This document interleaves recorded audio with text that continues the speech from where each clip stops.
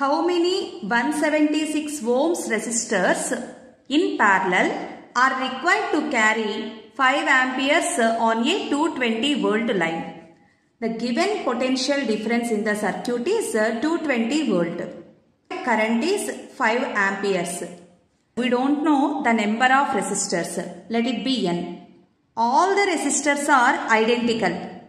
Each resistor of resistance is 176 ohm. These resistors are connected in parallel. How many resistors are required to connect in parallel to get the 5 amperes of current in the circuit? When number of resistors are connected in parallel, the formula to calculate the equivalent resistance is R by N. Remember this formula. When number of resistors are connected in parallel and resistance of each resistor is same, then the formula to calculate the equivalent resistance is R by N. This is only for the parallel connection, not for the series. So this is parallel connection. Take Ohm's law. V is equals to IR.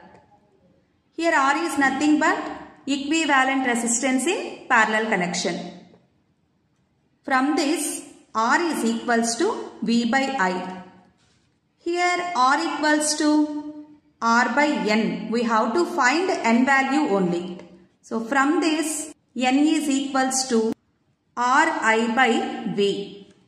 Each resistor of resistance is 176. Current in the circuit is 5 amperes and potential difference 220. 455s, 444s, 11 5s and 11 4s. Here 5 get cancelled, that is equals to 4. The number of resistors required to carry 5 amperes current in the circuit is 4. N is equals to 4.